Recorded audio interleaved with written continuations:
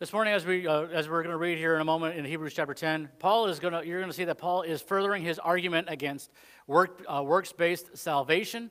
He's also, his argument against sinless perfection, meaning that you have to be perfect, that you cannot sin ever again. Jesus is that he's also, arguing against that Jesus' death is not enough to save us. Also, that the Lord will destroy his enemies. And then also why it is important to go to a good Bible-believing church. Amen?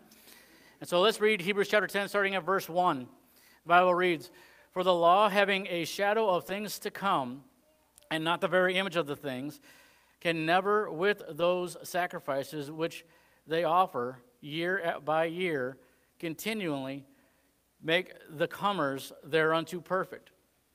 For then would they not have ceased to be offered, because that the worshipers once purged should have no more conscience of sins. But in those sacrifices there is a remembrance again made of sins every year. For it is impossible that the blood of bulls and of goats should take away sins. Wherefore, when he cometh into the world, he saith, Sacrifice and offering thou wouldest not, but a body hast thou prepared me. In burnt offerings and sins, in sacrifice for sins, thou hast no pleasure. Then said I, Lo, I come. In the volume of the book it is written of me, to do thy will, O God. Above when he said, Sacrifice and offerings and burnt offerings and offering for sin, thou wouldest not, neither has had pleasure therein, which are offered by the law. Then he said, Lo, I come to do thy will, O God. He taketh away the first, that he may establish the second. By the which we are sanctified through the offering of the body of Jesus Christ once for all. And every priest standeth daily ministering and offering oftentimes the same sacrifices, which can never take away sins. But this man, after he had offered one sacrifice for sins forever, sat down on the right hand of God. From henceforth, expecting till his enemies be made his footstool, for by one offering he hath perfected forever them that are sanctified, whereof the Holy Ghost also is a witness to us. For after that he had said before, this is the covenant that I will make with them after those days, saith the Lord. I will put my laws into their hearts, and into their minds will I write them, and their sins and iniquities will I remember no more. Now, where remission of these is, there is no offering for sin. Having therefore, brethren, boldness to enter into the holiest by the blood of Jesus, by a new and living way, which he hath consecrated for us through the veil, that is to say, his flesh. And having a high priest over the house of God, let us draw near with a true heart, in full assurance of faith, having our hearts sprinkled from an evil conscience, and our bodies washed with pure water. Let us hold fast the profession of our faith without wavering, for he is faithful that promised. And let us consider one another to provoke unto love and to good works, not forsaking the assembling of ourselves together, as the manner of some is, but exhorting one another, and so much the more as ye see the day approaching. For if we if we sin willfully after that we have received the knowledge of the truth, there remaineth no more sacrifice for sins, but a certain fearful looking for of judgment and fiery indignation, which shall devour the adversaries. Verse 28. He that despised Moses' law died without mercy unto 2 or 3 witnesses. Of how much sorer punishment, suppose ye, shall he be thought worthy, who hath trodden underfoot the Son of God, and hath counted the blood of the covenant, wherewith he was sanctified in an unholy thing, and hath done despite unto the Spirit of grace. For we know him that hath said, Vengeance belongeth unto me, I will recompense, saith the Lord. And again, the Lord shall judge his people. It is a fearful thing to fall into the hands of the living God. But call to remembrance the former days in which, after you were illuminated, you endured a great fight of afflictions. Partly, whilst ye were made a gazing stock both by reproaches and afflictions, and partly became companions of them that were so used. For ye had compassion of me in my bonds, and took joyfully the spoils of your goods, knowing in yourselves that ye have in heaven a better and enduring substance. Cast not away, therefore, your confidence, which hath a great recompense of reward. For you have a need of patience, that after you have done the will of God, you might receive the promise. For yet a little while, he that shall come will come and will not tarry. Now the just shall live by faith. But if any man draw back, my soul shall have no pleasure in him. But we are not of them who draw back unto perdition, but of them that believe to the saving of the soul. Let's pray. Heavenly Father, I thank you, Lord, for this morning. I thank you for your word. Lord, I pray that you would fill me with your Spirit. I ask that you would give me clarity of mind, clarity of speech, Lord. Lord, that this morning as we hear your word, that you would give us ears to hear, and that we not only just hear your word, but we would also do those things, that we would be able to apply it to our lives. In Jesus' name, amen. And so I said this morning, obviously Paul is furthering this argument against all those things that I had mentioned: works-based salvation, sinless perfection, Jesus' death not being enough to save us. That he's also going to talk about that the Lord will destroy his enemies. The enemies are not going to get away with things that we think that they got away with. They're like, well, you know what? So-and-so did this, so-and-so did that, so-and-so did whatever, and they got away with it. They may have got away with it with man, but they ain't going to get away with it with the Lord. I'll tell you that right now. And so also, the reason why it's important to go to a good Bible-believing church, and we'll see that here in a moment. So number one is this: works don't work. All right? Works don't work. In the first 6 verses that we see that the Apostle Paul is making this argument that if you think that your works, you think your money, you think all these things are going to get you into heaven, they don't work.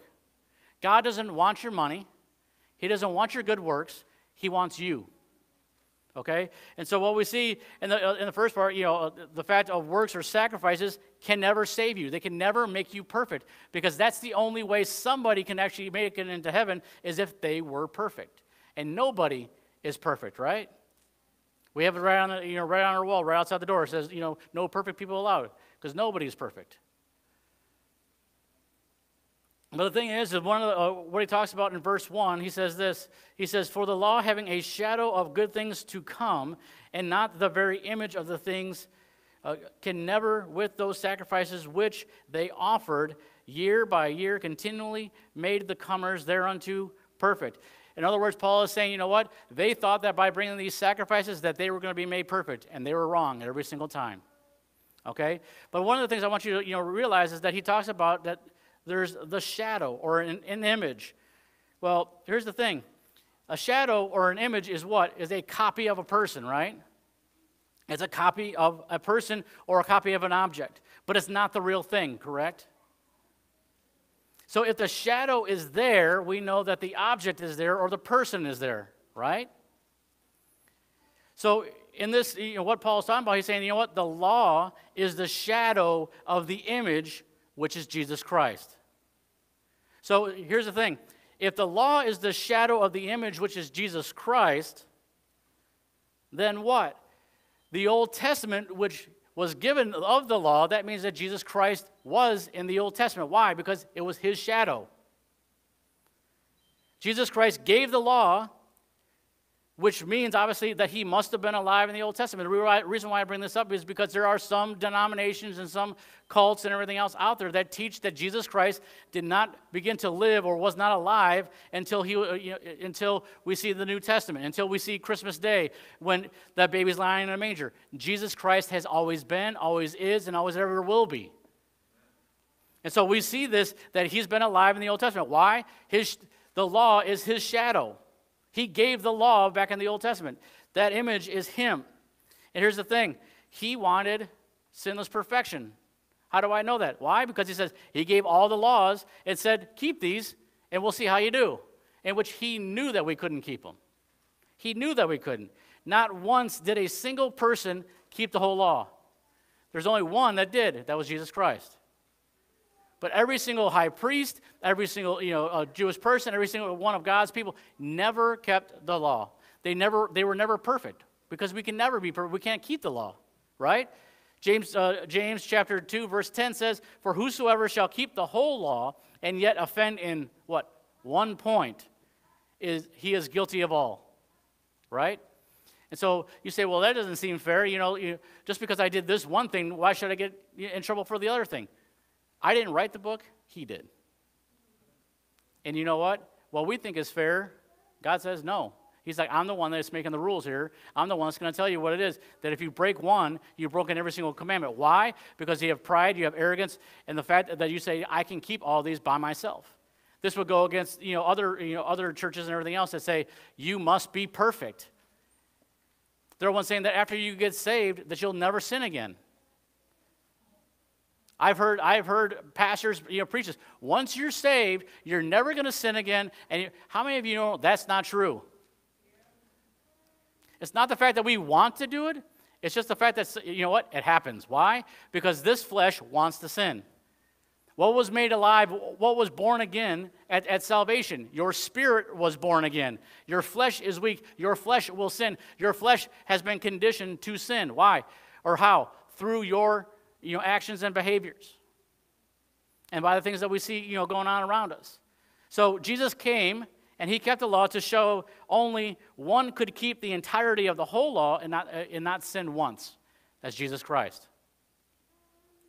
The law shadowed who was to come. That was grace through Jesus Christ. And it's only through Jesus Christ. The law was given for a reason. You know that? You say, well, then why should I read the Old Testament? The law was given for a reason. The knowledge of sin. The Apostle Paul makes the argument in Romans. He says, you know what? I would not have known the law, or I would not have known sin except for the law. Had told him to, had told him. The law was given to show us what sin is. The law was given to point us to Jesus Christ. Because of the fact that we have the law and everything else, the law is there to show us Jesus Christ, our need for him. And here's the thing. You can't have a shadow if you don't have light. And Jesus came and said, I am the light of the world. Right? So by Jesus Christ coming into the world, is going to show that shadow. What? Because it's him. And also here's the other part of it, is that Jesus is the image of God. He is the image of God. Why? Because for one thing, he is God. 2 Corinthians chapter 4, verses 3 and 4, it says, but if our gospel be hid, it is hid to them that are lost, in whom the God of this world, who is the God of this world? Satan, right? Hath blinded the minds of them which believe not. So that's the reason why your friends don't necessarily agree with you if you're saved. Is because why? Their minds are blinded. It says, lest the light of the glorious gospel of Christ, who is the image of God, should shine unto them. So when we go out, you talk to somebody about the Lord, you ask that, the God would remove, that blindness, that they would be able to see and understand those things. But the thing is, right here, it says that Christ, who is the image of God. Colossians chapter 1, verse 15, it says, who is, and he's speaking of Jesus Christ, it says, who is the image of the invisible God, the firstborn of every creature. We go back to Hebrews chapter 1, verse 3. It says, who being the brightness of his glory and the what? Express image of his person, and upholding all things by the word of his power, when he had by himself purged our sins, sat down on the right hand of the majesty on high. Here's the thing. Why is that important? Why you say, what's the whole deal, with Jesus being the image of God? The reason why it's, so important is because we are made in his image. We are made in his image. Genesis chapter 1, verse 27 says this. It says, so God created man in his what? Own image. In the image of God created he him, male and female created he them. We are created in his image. Why? Because God wants us to be like him. We are to reflect him in our life, right? Let's look at verses 2 through 4. It says this. It says, for then would they not have ceased to be offered, because that the worshipers once purged should have no more conscience of sins, but in those sacrifices there is a remembrance again made of sins every year. For it is impossible that the blood of bulls and of goats should take away sin. You'll see this over and over again, that the Apostle Paul keeps on talking about the blood of bulls and goats. Why? Because this is written to the Jewish people. This is written to the Hebrews, and that's the way that they got rid of sin, or what they thought was getting rid of sin. They only covered sin. They said, you know what, we got to sacrifice this animal. We got to sacrifice this one. And Paul, throughout the entire book of Hebrews, says, you know what, that's not sufficient. Jesus Christ is your sacrifice, and he did that once and for all.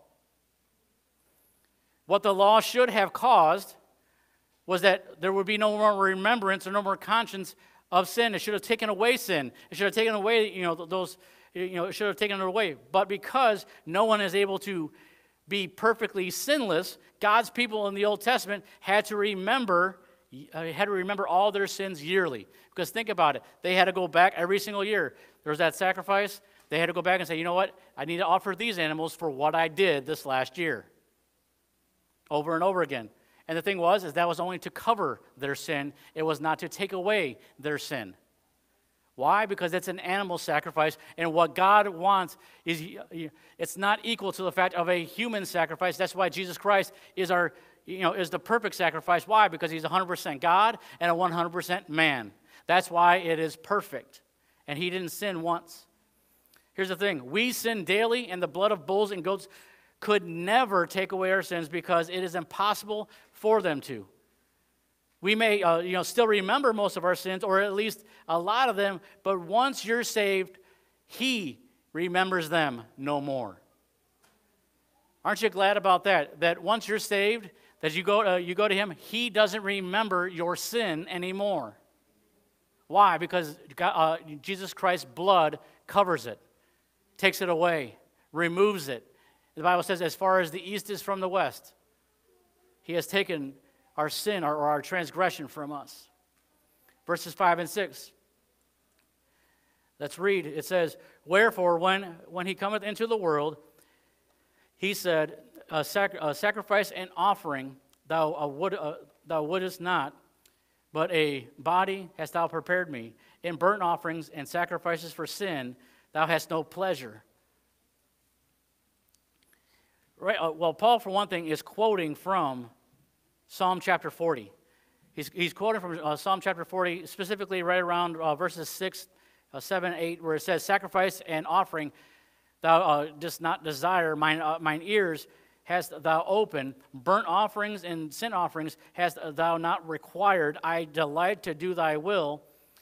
O my God, yea, thy law is within my heart. Ceremonial animal sacrifices could and would never take or remove our sin away from us. It could never take that. Why? But only the blood of Jesus Christ could ever do that and ever forgive us and set us free from sin, because the Lord takes no pleasure in sacrifices. And you'll say, well, I thought the Lord asked for sacrifices. kind of yes, a yes and a no kind of a thing. But the thing is that God wants our obedience over our sacrifices. God wants our obedience over sacrifices. And you say, well, why is that? Because people are more apt to give up something than they are to actually like obey someone. Right? I've heard all kinds of plea deals and all kinds of different things when somebody says, well, I'll give up this, I'll give up that, I'll give up this. But the thing is that you ask them to obey or to do something and be obedient to that, it's like, I will fight you tooth and nail on that. People don't want to obey what God has asked them to do. They'll give up everything. They'll give up money. They're like, here, God, here's a 20, and put it in the offering plate. That should make me good until next year. What are you doing when you do that? Growing up as a Catholic, and now, obviously a former Catholic, that's what happened all the time. I would see people going, you know what, this ought to take care of my sins for the rest of the year. Here's a 20. You're doing the same thing as they did in the Old Testament. They just offered up animals.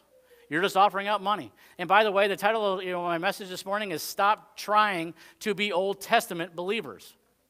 Stop trying to be Old Testament believers. Because that's what he's talking about, is that the Jewish people that he's talking to are trying to keep doing those things. Why? They are believers, but they're still trying to appease those around them by doing the Old Testament sacrifices. Even though that they know that Jesus Christ, paid for their sins once and for all, they don't want people to think anything different of them. They don't want people to give them a hard time. They don't want to say, well, why don't you go over there and sacrifice, your bull for that sin? Jesus Christ took care of that. People don't want to speak up. Oftentimes, when you're being persecuted, you're presented with that issue, which is what? Am I going to speak up for my faith, or am I going to keep my mouth shut? And that's what Paul is talking about here. He's saying, are you going to speak up for your faith, or are you going to sit there and keep on, doing those things just to appease them? Because the thing is, all you're doing is sending mixed signals. That's all you're doing, is sending mixed signals. The Bible says this about sacrifices and obedience. Psalm 51, verse 16. This is a psalm of David. It says, For thou desirest not sacrifice, or else would I give it. Thou delightest not in burnt offerings. So God, doesn't care about your sacrifices that you give. He wants you. Let's read Psalm chapter 40, verse 6 again. Sacrifice and offering thou did not desire. Mine ears hast thou opened. Burnt offerings and sin offerings hast thou not required. 1 Samuel chapter 15, verse 22.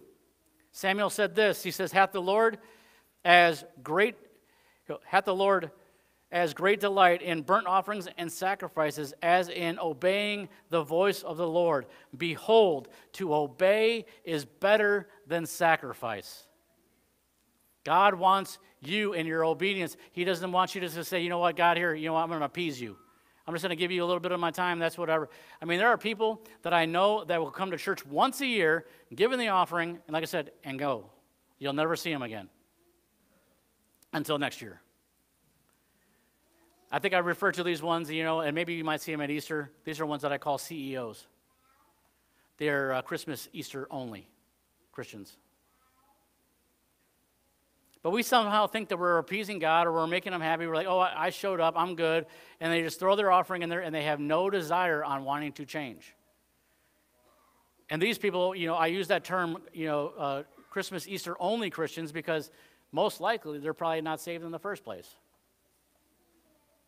Because the thing is that all they want to do is just come in here, show up, and go, okay, I'm good. But you know what? You're not fooling anybody by it. God says, you know what? I don't want your sacrifice. I want you. Here's the thing. We are no longer under the Old Testament law as far as the ceremonial law. We don't need to go around, washing after every time that we come in, contact with something, or every time we cut our finger, or any of those kind of things. Or the fact of that when we make a sacrifice, we don't have to take the blood of that animal and put it under our right earlobe or under our toe or anything else. Because you know what? If you read in the Leviticus, where he's appealing to, if you want to know what Paul keeps on talking about, why he keeps on talking about all these sacrifices, he's going back to Leviticus, because that's where he's coming from. He says, you know what? All that stuff in Leviticus, you know what? Christ fulfilled. All that ceremonial stuff that you saw in there, all that washings and diverse washings and everything else, God has already taken care of that. That's the reason, for one thing, you're able to eat bacon this morning. Do you know that? There are people like, I've had former Jewish people who come up because they got saved, but they said, well, why is it that Christians eat bacon? Because Christ specifically dealt with that in the New Testament of saying, you know what, do not call unclean what I have called clean, and referring to food. Now, obviously, you might want to watch the bacon, or else you're going to have to go see the doctor a lot more often than what you want to. But you know what? The Bible says that it is now clean. But when I say that, that we're no longer under the Old Testament ceremonial law, we are under grace. We are under grace in the New Testament. That means that we don't have to worry about calendar dates or feasts or holy days or months, years, whatever. Why? Because God says to treat every day as a regular day. There's no feast or any special days that we have to. Yes, do we have Christmas and Easter and we want to? But the thing is that God's word, doesn't say that we have to do that. Why? Because He's the Lord of the Sabbath. He is the Lord of the Sabbath. We don't have to do circumcision anymore. We don't have to worry about clothing that has mixed material. We can actually have a polycotton blend nowadays. We can actually have cotton with nylon or whatever they are. All those different things. We can have those nowadays. We can eat clean and unclean foods. The only reason why I would say that you might want to stay away from the unclean foods is because I think there's a reason for that God has it in there for that. You're not going to go to hell, but you might visit Jesus a lot quicker. Because if you think about it, I know big down here, and this is something that somebody's going to go, well, how dare you tell me? Well, I'm going to tell you anyways, but would be catfish. The Bible says not to eat a fish that has no scales, right? And everybody's like, what are you talking about? I eat catfish, so don't, I'm not coming after you. The reason why, you think about it. What's a catfish? It's a scavenger. It's a garbage fish. It goes around and it eats all the stuff. So there's truth to the fact of you are what you eat. I'm just saying.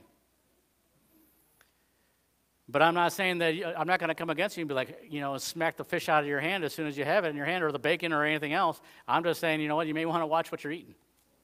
Go get some bass or crappie anyways. Those are better anyways. But they don't serve them at restaurants. I don't understand that. He also talks about diverse washings, like ritual uncleanness. Every month, when it was that time of the month for women, what did they have to do? They had to go wash themselves, cleanse themselves, and then stay away from their husband for 7 days. So ladies, in the Old Testament, you got a vacation for 7 days. I'm not saying that time of the month is a vacation, but you probably got away from the kids and the husband for 7 days. Now, it no longer, is applicable. But Romans chapter 10, verse 4 says this. It says, for Christ is the end of the law for righteousness to everyone that believeth, or everyone that is saved. Once you believe on the Lord, the Bible says you are saved. Number 2 is this. Getting rid of ordinances and enemies. Getting rid of ordinances and enemies. In this portion, I'm actually going to be talking about verses 7 through 24, but I'm not going to actually read all of those for the sake of time. But in verses 7 through 9, Paul, again, is reading from Psalm 40. In verse 9, it says that he taketh away the first, right? It's in verse 9, it says, he taketh away the first, that he may establish the second. So what is he referring to? He's taking away the first what? The animal sacrifices, all those ceremonial ceremonial things that we had to do, because they have no value in taking away sins. Why? Because he abolished the ceremonial laws and ordinances. Hebrews chapter 9, verse 10 says, which stood only in meats and drinks and diverse washings and cardinal ordinances imposed on them until the time of Reformation. When's the time of Reformation? And it was not in the 1600s. The time of Reformation is when Jesus Christ came. And then, his life, his death, burial, and resurrection. That's when the time of Reformation happened. It says that, the second part of that the that he may establish the second. The second is what? The New Testament, the new covenant that he gave, which is in Christ's blood. It was established by the death, burial, and resurrection of Jesus Christ. Let's look at verses 11 and 12. And it says, every priest stands daily ministering and offering oftentimes the same sacrifices, which can never take away sins. This is why it baffles me that there's so many people that believe that because you repent of your sins, that's going to get you into heaven. That's a work that you have to do. It has nothing to do with your salvation, but they think that the more I repent, the more saved that I am. You can't get saved any more than what you already are, because when Jesus Christ saved you, he saved you completely. He saved you to the uttermost. He can't save you anymore. You can't make him love you anymore. Why? Because he already does. Why? Because you're saved. Verse 12, but this man, after he had offered one sacrifice for sins forever, sat down on the right hand of God. What does this mean? Colossians chapter 2, verse 14 says, blotting out the handwriting of ordinances that was against us, which was contrary to us, and took it out of the way, doing what? Nailing it to the cross. God has, told us that the things in which they used to do those sacrifices, he did what? He blotted them out. He took them away. They were contrary. They were against us. Why? Because we could never keep the Old Testament law 100%. And you say, well, then why do we follow the Old Testament law? Because there's still moral law in the Old Testament that we need to follow. Right? You say, well, what's moral law? That is, the difference between right and wrong to your neighbor. It's the fact of, the Bible talks about the fact that and there's some, I don't think I'm going to, go into, some, but there are some law, some moral laws you go, yeah, that's probably good to keep. I mentioned one before, which is the fact of, how many men in here think it's a great idea to be with your grandmother in a married way? The Old Testament says don't do that. Do you think it's a good thing that we keep that? That's what he's referred to. He's referring to those things. He's saying, that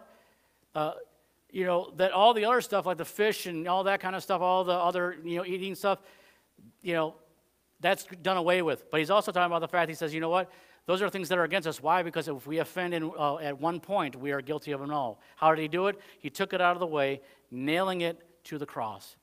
Verse 13, it says, till his enemies be made his footstool.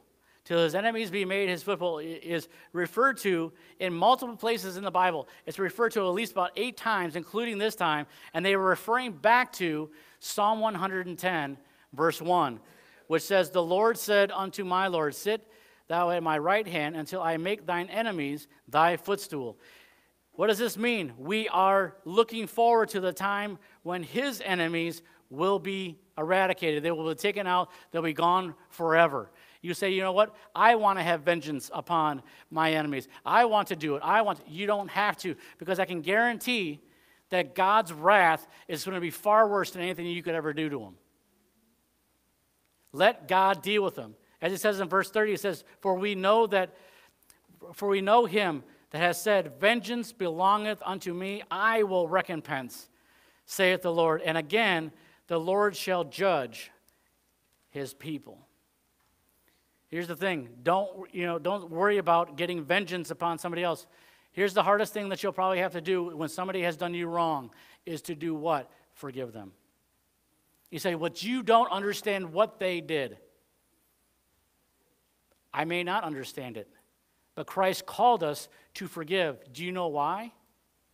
Is because the longer you hold on to that anger, the longer you hold on to that bitterness, the longer that you hold on to that vengeance, the more it destroys you and not the other person.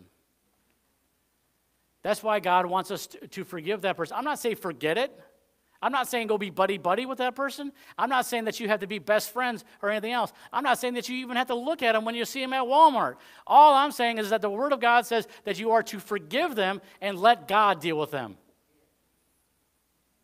Because you know what? Don't destroy yourself just because you think it's going to hurt them. They don't care. Especially if they're not saved, they could care less what you think about them. Let the Lord deal with them. I can guarantee whatever the Lord does, it will be far worse than what you could ever do to them. Far worse. Don't let it eat you up inside. Don't let it destroy you, because you're going to take it out on people you love because you hate them. Just let it go. I know that's easier said than done, but that's something that we need to realize, is that by us being mad at somebody or angry, they don't care. Let it go. Because here's the thing, as soon as you forgive them, you're going to notice probably like, a huge weight has been lifted from your shoulders, and the reason why is because all that anger and whatever, it just goes on. You're taking the burden that Jesus Christ is supposed to take upon you. The last time I checked, Jesus said, cast all your burden upon me, because he can handle it. You can't. You say, well, I've been doing a good job up to this point. Well, talk to the people around you. You may be, not too nice of a person to be around because of what somebody else did. And like I said, I'm not saying it's easy. I am not.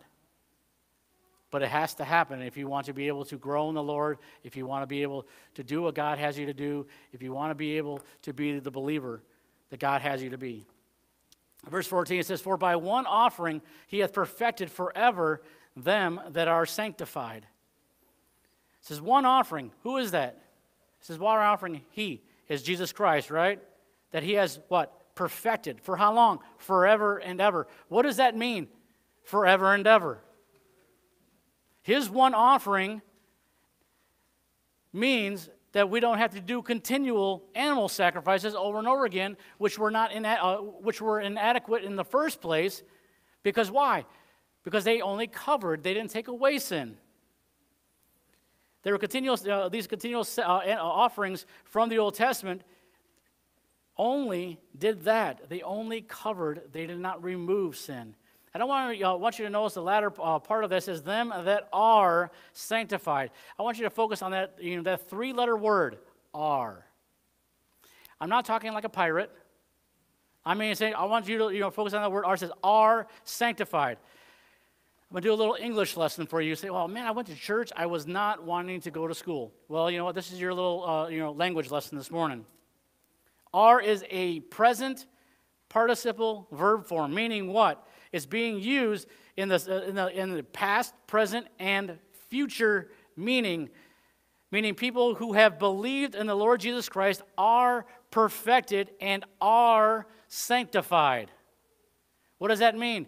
When you got saved, not only are your past sins forgiven, but your present sins are forgiven and your future sins are forgiven. You say, well, Pastor, how is that possible?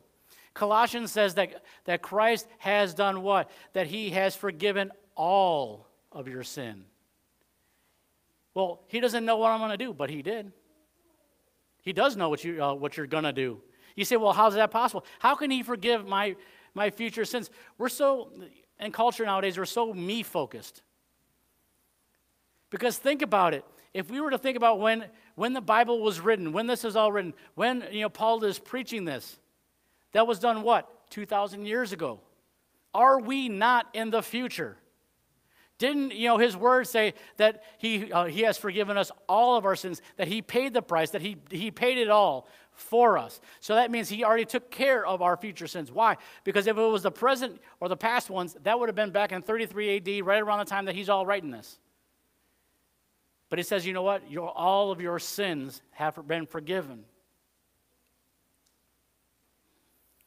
Right now, that means that those believers are in the right standing with God right now. In the past, the present, and the future, and are holy now. And in the future, the shed blood of Jesus, by them believing on the Lord Jesus Christ, the shed blood of Jesus Christ has forgiven them by doing what? By us putting our trust and our faith in him alone for salvation, not in works, not in our own righteousness, but in him only. The Bible says that our righteousness is as filthy rags. So as soon as you say, well, I'm a good person, I'm better than so-and-so. What are you doing? You are ultimately saying, I am trusting in my righteousness. And we can never do that. Our righteousness, as the Bible says, is as filthy rags.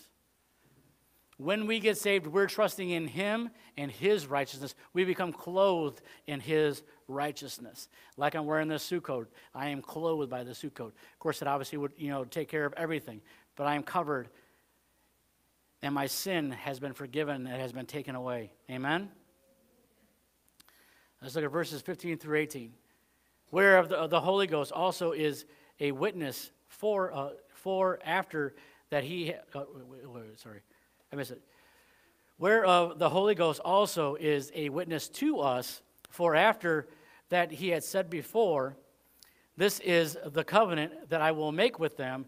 After those days, saith the Lord, I will put my laws into their hearts, and in their minds will I write them. Why would he do this? Well, let's continue reading. And their sins and iniquities will I remember no more. That's a great thing to read, because all the wrongs, all the sins that we've ever done, what does it say? I'm not going to remember them anymore. That once you have believed on the Lord Jesus Christ, once you're saved, he says, I don't remember those things. I'm not going to remember. You say, well, then, Pastor, why should I ever ask for forgiveness after I get saved or cleansing? Why? Well, for one thing, the Bible says that he is faithful and just to forgive us our sins and to cleanse us from what? All unrighteousness. But the other thing is that it's no longer hanging over you. The devil can't use it. So once you ask Christ to forgive it, what the thing is, you realize, hey, you know what? I've been forgiven. I've confessed that to the Lord, and he can't hang it over my head. And if he tries to, I say, you know what? I've already confessed that. I've already asked God for forgiveness. It's done away with. I'm good. Because he has, here's the thing. Because he has done and paid for our sin completely, he doesn't remember any of our sins, and we don't need to make an offering for our sin. Why? Because he is the perfect sacrifice, and he has cleansed us, as stated earlier, from all unrighteousness. Verses 19 through 20. These are certain parts that I want us to understand. Let's read 19 through 24. It says, having therefore, brethren, boldness to enter into the holiest by the blood of Jesus, by a new and living way, which he hath consecrated for us through the veil, that is to say, his flesh, and having a high priest over the house of God, let us draw near with a true heart, in full assurance of faith, having our hearts sprinkled from an evil conscience, and our bodies washed with pure water. Let us hold fast the profession of our faith without wavering, for he is faithful that promised. Verse 24, and let us consider one another to provoke unto love and to good works. And so the only way that the high priest, the Old Testament high priest, could ever go into the holiest, or the holy of holies, as it's called, they could not get in there unless they were perfect. And how was that? They brought an animal sacrifice. Why? Because that's what they said that they needed to do. They needed to bring that Old Testament sacrifice. Here's the thing: if they had thought something wrong, if they had done something wrong, if they just by chance, I don't know how to say, breathed wrong, they were considered to be not perfect anymore. And you know what would happen if a priest was not perfect? Well, let's just put it this way. There's a reason why they had a rope and they would put it around their ankle. And then there's also another reason why they had bells on the other one. Because if you heard them fall dead because of their sin, that means that they were not perfect, and you would have to drag them literally out of the Holy of Holies. That's what you would have to do. If a high priest was not perfect, if he didn't follow what God's word had said in the Old Testament, that's what he would have to do. He would have to have that rope tied, and he would have to have bells on there, so that if they heard the bells all of a sudden stop ringing, that means that he all of a sudden died and dropped dead, and they had to drag him out. But here's the thing. We don't have to worry about that. Why? Because we can enter in by the blood of Jesus Christ. That veil that was there has been ripped in two. That happened when Jesus breathed his last and he said, it is finished. Because he is the only perfect high priest. And we have full blessed assurance that once we have placed our faith and trust in the finished work of the cross, that we are saved. That little word "are," that three-letter word, are saved. Hold on to the profession that you made because he is faithful. Just because trials and tribulations come, hold on to your professional faith. Why? Because life is and will and whatever will be rough. You will have trials. You will have tribulations. Hold fast to that profession that you made. Why? Because you're going to need it. You're going to need something to remind you what you did and that Jesus Christ is bigger than your problems, bigger than your issues, bigger than your trials and your tribulations, that Jesus is better than all of those things. Because you're saved, what you need to do is challenge and excite others to love one another and do the things of God. Those are the good works that we were talking about, is the fact of that we are doing the things that the Lord would have us to do. Well, it's one thing, talk to others about Jesus Christ. You say, well, Pastor, stop beating that drum. And I say, you know what, once we start doing it, then maybe I'll stop. But I probably won't then at that point, because then it will be a joy to you, because we'll be doing those things that the Lord would have us. There's other things the Bible calls us to do, but I believe that's what, the last thing that he said should be really important to us, that to go into all the world and what? Preach the gospel. Number 3 is this. Are you growing, or is your growth stunted? Are you growing, or is your faith or is your growth stunted? Verse 25, it says, not forsaking the assembling of ourselves together, as the manner of some is, but exhorting one another, and so much the more as you see the day approaching. What day is he approaching? When Jesus Christ comes back. He's telling people, you know what? Because the Lord's coming back, you need to be growing in the grace and the knowledge of the Lord Jesus Christ. Everything, here's the thing. Everything that we've talked about so far this morning doesn't help us at all if we continue to want to have a lone wolf faith. If we want to continue to be by ourselves, saying, you know what, I am going to read the Word of God by myself. I don't need to go to church. I don't need to show up for anything else. I'll show up when I want to, but I'm going to stay home. I'm going to do whatever I want to do. I'm going to interpret the Bible the way I want to. That pastor can't tell me what he's doing. That Sunday school teacher can't tell me. That deacon can't tell me how I should interpret the Word of God. There is a big problem with that, and we saw it.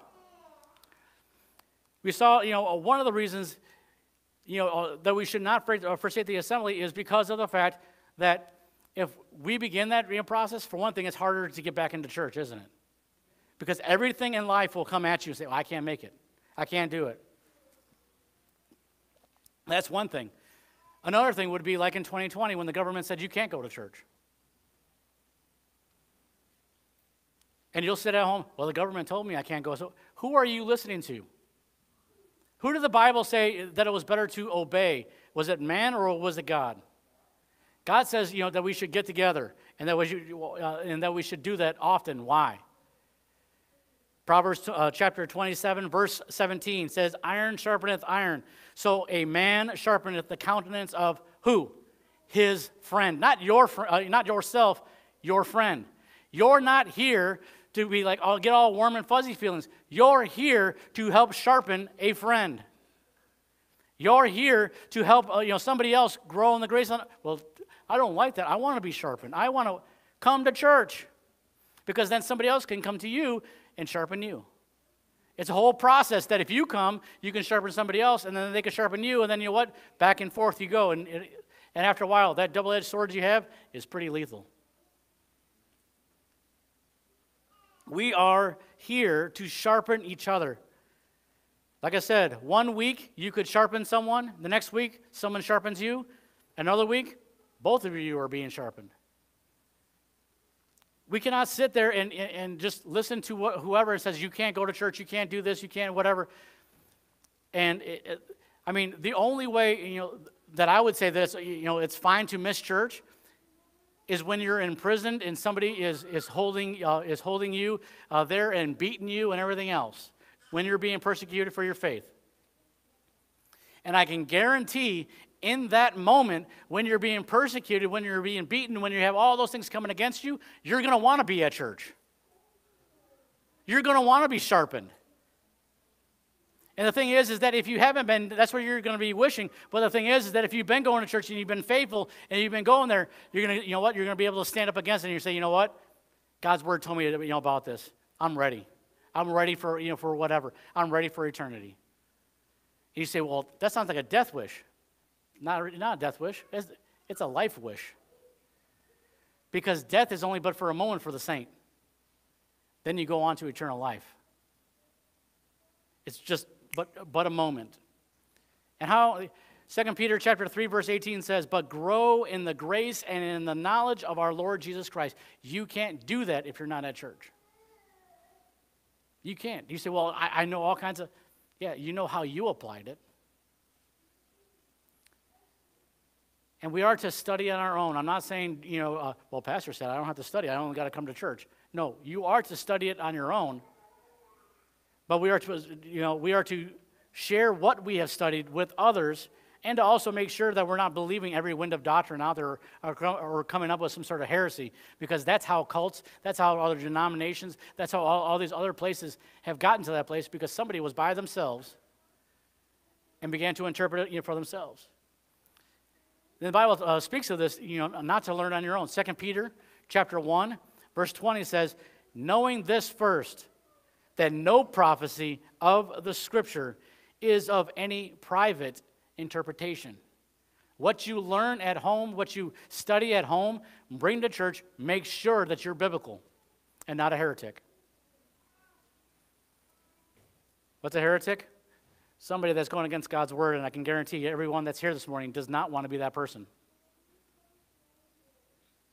And yes, like I said, it is true that you don't need to go to church in order to be saved, but you need to go to church in order to grow and to be sharpened. You cannot forsake the body of Christ. You cannot do it. You should not do it. Verse 31.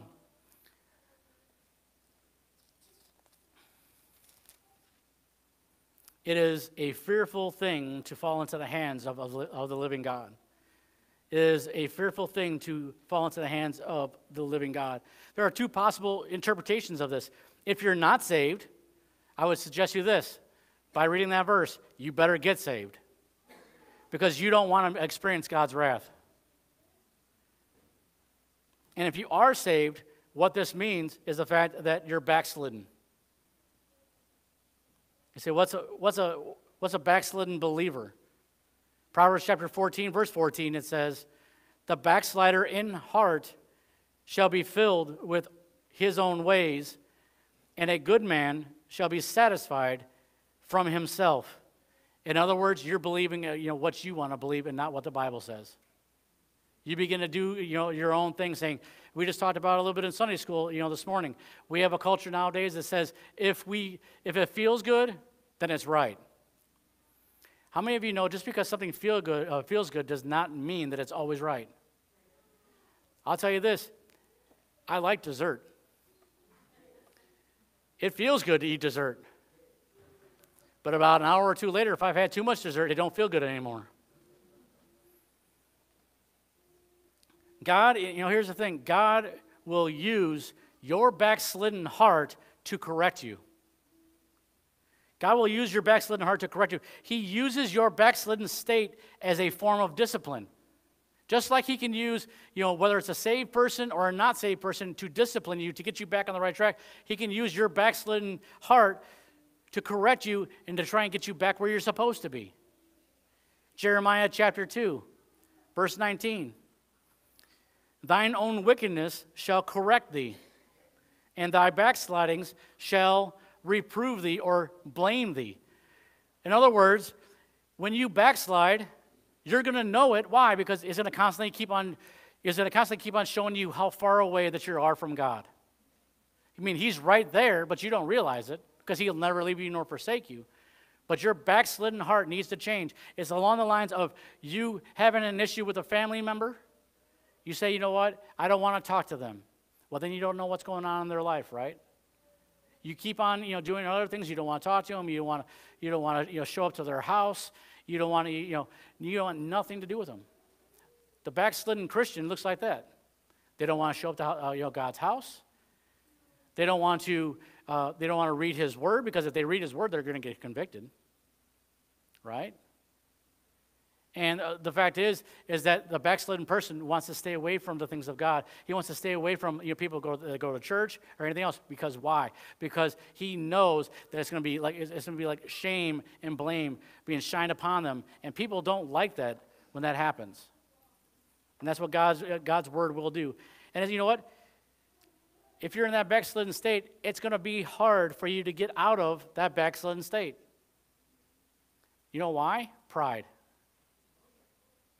Because if you're proud enough to not trust in God, you're proud enough going to sit there and you have to actually swallow your pride and do what? Tell God you're sorry and ask for forgiveness. That's the hardest thing, I think, in life. Because I would rather go do the things of God, there's times where I sat there and, there's times where I knew I needed to go to my wife for something that I did wrong. And I sat there and I said, no, she needs to come to me first. It's her fault. Am I the only one? Men. I mean, I know that, nobody else, no other guy in this room would be like, no, my wife and I, our relationship, we're amazing. Everything goes together. We love each other and we talk. I'm just admitting what happens to myself is the fact that there's times where I've sat there and I knew that I did something wrong. I knew that I was wrong. I knew it, but I held on to that thing for dear life. I'll tell you that. And said, no, it's her fault because she started it. I mean, how old am I? 2? No. It's a hard thing to get out of it. Why? Because we have to admit, for one thing, that we're wrong, and we have to ask for forgiveness. Hosea chapter 4, verse 16. For Israel slideth back as a backsliding heifer. Now, think about that. If you have a backslidden heifer, what does that mean? They are stubborn, they're ornery, and they're untamed.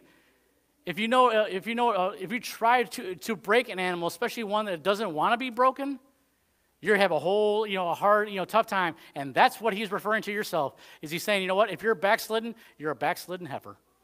I didn't say it. God's word did. But God can and will heal you and forgive you of your backsliding. Hosea chapter 14, verse 4. I will heal their backsliding. I will love them freely, for mine anger is turned away from him. You must ask for forgiveness and come up with a plan to stay away from whatever sin it is that's causing you in that condition. Once you ask God for forgiveness, you come back and you admit you're wrong and you do those things. Come up with a plan to stay away from what you were doing. Whatever was causing that. You would say, well, then I have to stay away from my spouse because they're the one. No, there's something else that caused that issue. It wasn't your spouse. It wasn't your kids. It was something that you're doing that is allowing it. Because if you get into that mindset of saying, it is my spouse's fault, it's my kid's fault, what are you doing? Just travel back to the Garden of Eden, Adam and Eve. It is not my fault. It is that woman that you gave me. It was her fault. She's the one who ate. No, it's not my fault. It's the devil's fault because he's the one. And we're doing the exact same thing over and over again. And finally, number 4 is this. Is it possible to fall back to a point to where you're not saved? Let's look at verses 26 and 38 and 39. For if we sin willfully after that we have received the knowledge of the truth, there remaineth no more sacrifice for sins. Verse 38. Now the just shall live by faith, but if any man draw back, my soul shall have no pleasure in him. But we are not of them who draw back unto perdition, but of them that believe to the saving of the soul.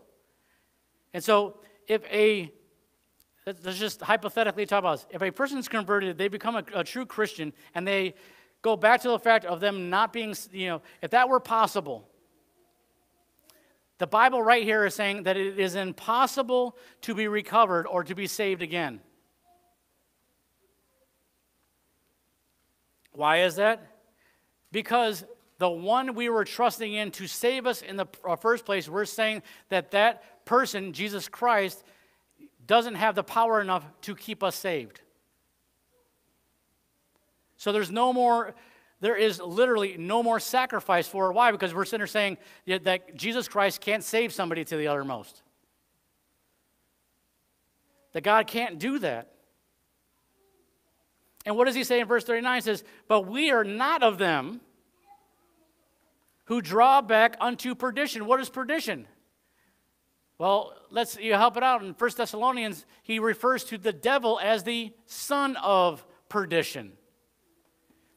That is a person who is, that is not saved, that is a reprobate, that is not going to go back. He says, you know what? He says, but we are not of them that are of perdition. But he says, but of them what? That believe to the saving of the soul. He said previously that we are saved to the uttermost. So, the fact is, there is no way, once we have truly believed on the Lord Jesus Christ, to go back to where we're not saved. Okay. Let's go over to John chapter 10. I'm going to hammer this point until you say, fine, okay. John chapter 10, verse 28.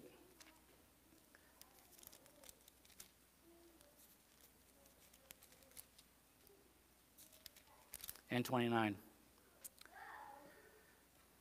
Well, for one thing, let's go back up to verse 27. It says, my sheep hear my voice, and I know them, and they follow me. My sheep hear my voice, right? A sheep is not going to follow somebody else. It says, and I know them, and they follow me. Verse 28, and I give unto them eternal life, and they shall what? Perish, right? No, never perish. Neither shall any man pluck them out of my hand. My Father which gave them me is greater than all, and no man is able to pluck them out of my Father's hand. Who is that speaking? It's not the Apostle Paul, it is Jesus Christ, the one in whom we say that has saved us. He says that no man is able to pluck them out of the Father's hand, that nobody can do it. Some people say, well, no man's able to do it, but I am. So you're saying that you're something different than a man, as far as mankind, and that you have the strength to overpower God to where you can all of a sudden, not be saved. You say, you know what, I'm gonna rip myself out of the Father's hand. Who's bigger, God or you? Who's the creator and who's the created? You're not going to overpower the creator, I'll tell you that right now.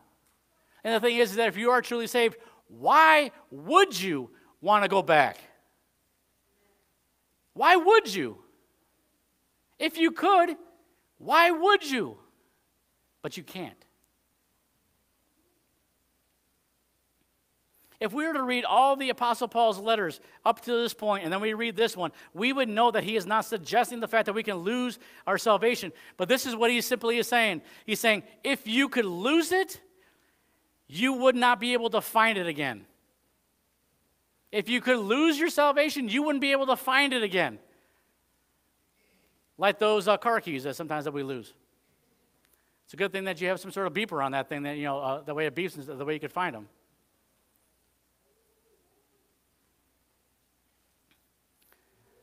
So I say this morning, if you're saved, remember that Jesus Christ is the perfect, sinless sacrifice that you are trusting in, and not your good works. You do good works not to appease him, but because you love him, you want to do good works. Just like how you're supposed to be with your spouse, that you don't do something so you can be like, oh, I just need to get them off my back. No, you do it because you love them. Do not use the grace that was given to you as a reason to sin, but rather use the grace given to you to live and influence others to be saved. Romans chapter 6. One way is to keep coming to church and not forsake the assembly of the believers. That's how you grow. That's how you sharpen one another, is by coming to church every week, every time the doors are open. People say, well, do I really have to come Sunday morning, Sunday night, Wednesday? It used to not be that way. There are people that I know that every time the door is open, they're there. You don't have to question it. We're like, the doors are open, they'll be there. And that's how it used to be, for a long period of time. But I believe that as we're getting closer and closer, to Christ's return, you're going to begin to see a lot of people that, were faithful at one point, but all of a sudden, the Bible says that there's going to be a great falling away. And that they're not going to want to go to church. And they're going to start believing these lies that are out there. Don't be one of those people.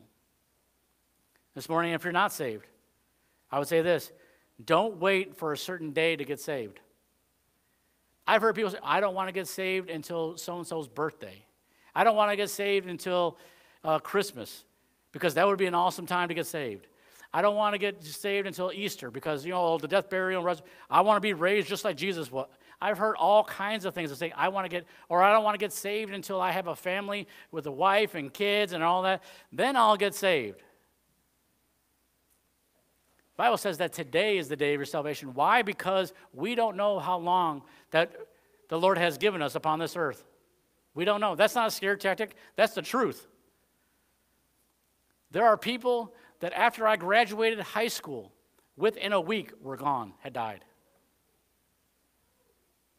It's sad. I'm not saying that like, just woohoo. No, it's sad because they were pretty close friends. We don't know. I know of a little girl that's maybe a little bit younger than my daughter that has brain cancer. And they don't know how long she has to live.